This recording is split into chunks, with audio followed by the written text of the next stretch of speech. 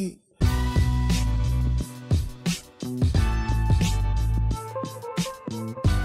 Yo, what up, what up? From HYPEBEAST Radio, I'm Manny, and this is Mic Line, a show that looks to discover the origin story of your favorite artist or major player in the music industry. We ask the questions that you have always wanted to get answered, and you never know who may pop by. Don't forget, we migrated into separate shows on HYPEBEAST Radio, so you have to individually subscribe to the shows you want to listen to. Search and subscribe to HBR Show, Business of Hype, and Mic Line, or wherever you get your podcasts on. Do it now so you don't miss any episodes.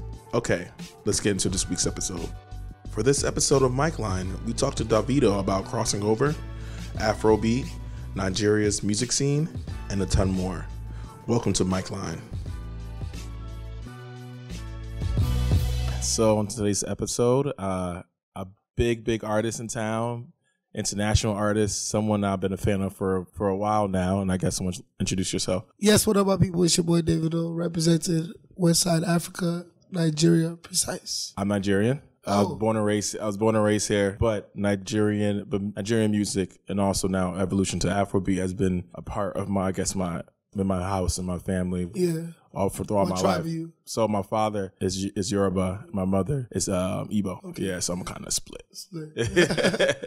But yeah, so I think what's the beautiful thing about, for me, this is something that I've been noticing for a while, but what's happening, I think, for the last year, some change, it's just been an explosion of how the genre kind of taken over internationally. The culture. So I guess for people who may not know you, I guess describe your journey to now. First of all, I started as a producer. You know, as people may know, I went to school in Alabama, grew up in Atlanta for some years as well. And I started being Nigerian back then, being African back then. This is like 2010, 2009 when I was here. It was not as cool as Nigeria. Not even cool. So my journey was, I really started doing like American type music, like when I was in college with my cousins and stuff like that. So one December I went to Nigeria and I saw how like the culture was, the music. It's like 2010 and I fell in love with Nigerian music, fell in love with the entertainment. Then it was like P Square, the Badge. You know, I fell in love with the whole thing. I was like, I want to be a part of this. I don't see myself really being in the American industry or nothing like that. I packed my bags and I moved back. And it's just crazy how me moving back to Nigeria, doing what I did in Nigeria, making the type of music I made, making the type of music I know how to make. And for it to be crossing over here now, someone would think I would have to stay here, make music and sound like them to get on like mainstream radio and stuff like that. So for me to be here, go back home, and for the cycle to come back over here, I just feel like it's amazing. And there are a lot of factors to it, you know. African people are really supportive of their culture. They're really proud of their culture.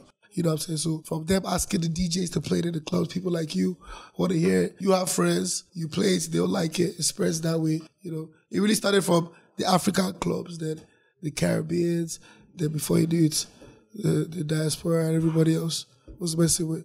It's not even only the music, the food, the clothes, you know what I'm saying? So everything is just coming together. Wakanda, the movie. Exactly. You know what I'm saying? It's so many things when you're talking, like popped in my head. One was just like, I remember vividly growing up and being African was uncool. It was just like, oh, like what? People used to hide it. Yeah. Like it'd be like, oh no, I don't want to wear traditional clothing or the music. They turn it down. But now I think just because of people understanding of not only just history of where they came from, but also just looking at and being open to the culture and the music, especially the music with the internet being so and social media as well. Social media, it's like, oh, this is exciting. Yeah. This is originality. Yeah. This is where everything begins.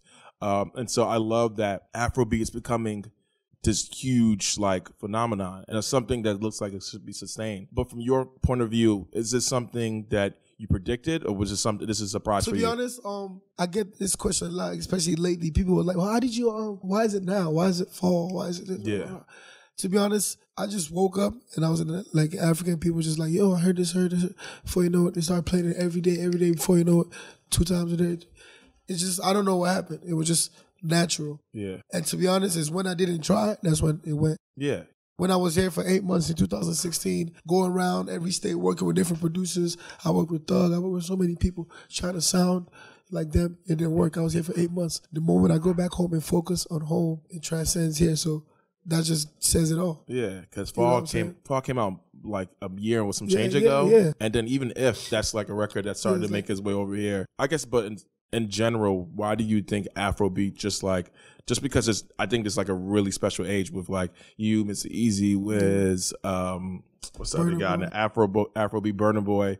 Like Burna Boy is now about to be at Coachella. Yeah. You everywhere, on the charts. Also American and artists coming over and working. Yo, let me say something. That was a big factor too. The artists coming to Nigeria and me hosting them and showing them what Africa is really like the lifestyle and everything. And they came back, them telling other artists.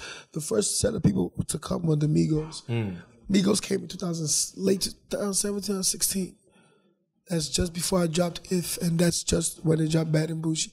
You know, I showed them the city, and from there, artists just started coming. You know what I'm saying? Casanova came down and shot a video. Exactly. You know what I'm saying? I hosted him, took him to the beach, showed him the great part. He wanted to see the hood. I took him both places, but, you know, showed him like Lil Baby came out there. I hosted him too, so I could see it in their eyes that they were just like, wow, I've been told lies all my life about this place.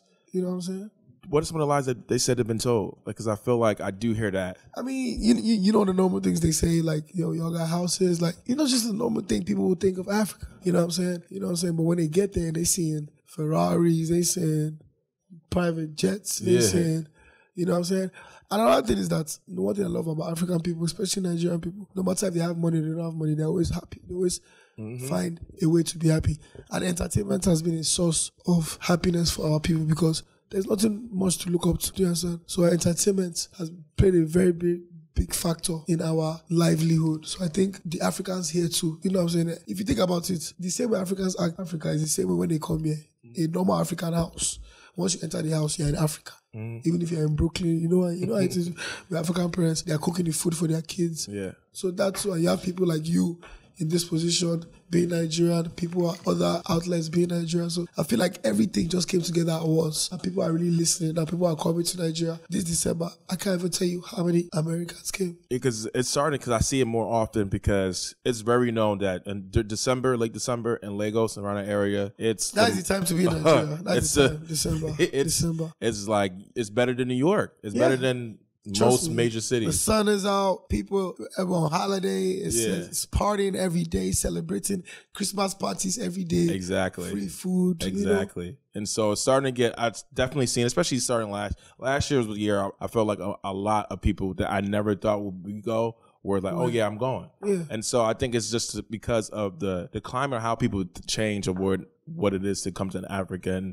and to go to as like this is a major city. Lagos is a major city, as rival with any major cities. It's interesting. And I definitely see that the music scene is helping that image a lot. Yeah. What is the music scene out there now? Like, what's it like? You already know the music scene is crazy. You have the normal, Burna, Wiz, me, Easy, like you said, but there are a lot of hot people. I got a label myself. DMW, we got Mayo Peruzzi, Ichaba, Yonda, Dremel, so we have a lot of artists. And then there's this new kid called Zlatan. He's hot now, doing the little dances. This dance called Zanku. That's like the wave and the sound right now in Nigeria. So the Nigeria industry is so big that people over here getting excited will fall. They don't even know what they're missing. So when they come to Nigeria and they hear all these songs, take it back to America. I'm like, yo, listen to this. Like, I just left a radio station and I just gave them other songs that are popping over there. How do you discover artists? Sometimes just by chance, or I just get introduced to them. One of my artists I met on Twitter, you know what I'm saying, Mayoko, met him on Twitter, blew up, seeing that as well. And they're all coming here as well, all planning to go record an album in Jamaica and drop it and just go crazy. What's it like, the climate in general in Nigeria? Because I know the election just passed. So what are some of the things that as a young man, I know I have a voice, and I spoke out about the elections, and I've campaigned for my uncle in the past, and when the election processes, I know 100%. Something I saw with my own eyes. So that's why I started speaking up. But I feel like even if I can't change it myself, I feel like at least when it does change, I can say I was one of the people that was behind this change. You know what I'm saying? I do believe that Africa needs, younger leaders. Yeah, but it's happening all over the world, little by little. And I feel like in due time, what I'm saying, Nigeria will be next in line to have Why do you think the UK music scene it's first to get on the wave of Nigerian music? I feel like that's just... First of all, it's closer. Yeah. Number one. Second of all, I think it's a lot. London is kind of smaller, so there's a lot of Africans in great positions that made sure. The term Afrobeat came from the UK because when the African music was coming, they didn't know how to put it in a genre. So like, let's call it Afrobeats. You know, Afrobeats is originally originated by Fela. May so rest in peace. By Fela. He's the originator of Afrobeats. So that's the name that stuck with us. So we took it over. And Afrobeats is just crazy right now in the UK. Over 15 African artists getting played in the clubs and radio. Even more, probably more. What do you do outside of music? I mean, just play with my kids. Most time making music. We have a goal on the journey. I love to be on the road. I don't like to be idle. I don't like to just sit at home.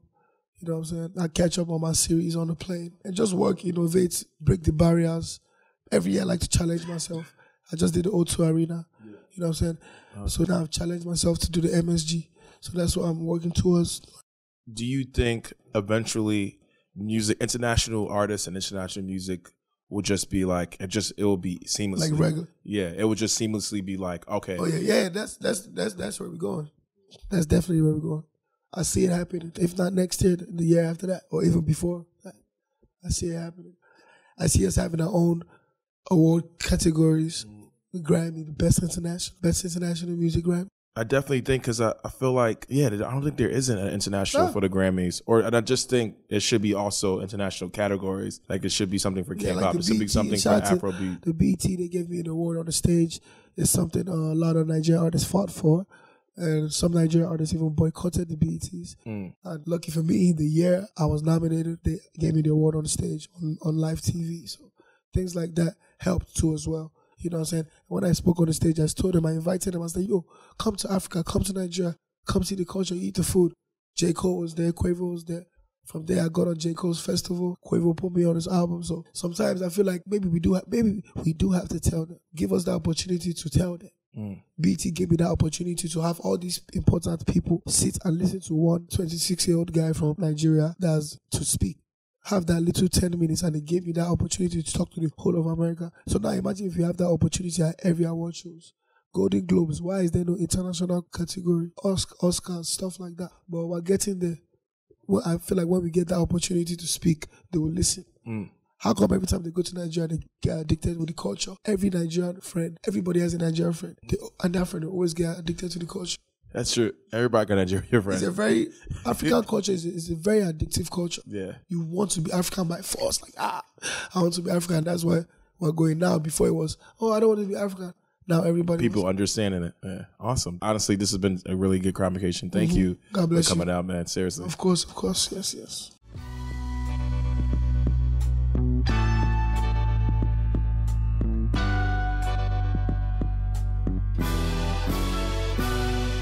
That's today's episode of Mic Line, and thanks for tuning in.